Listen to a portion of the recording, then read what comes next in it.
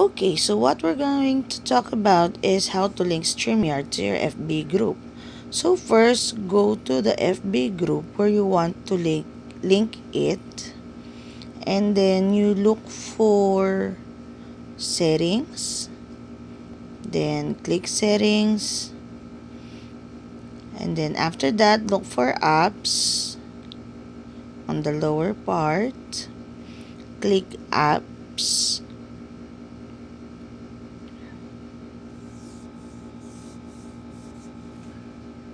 So after clicking apps, okay, yes, group apps, then add apps. Then you can search for some apps, or you can just type it on the search button on the left side.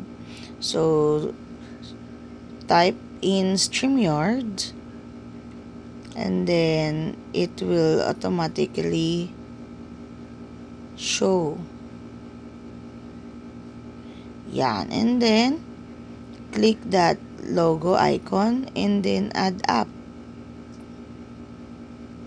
Okay, so there you go. You already linked your FB group with StreamYard. So you can just easily go to your group when you...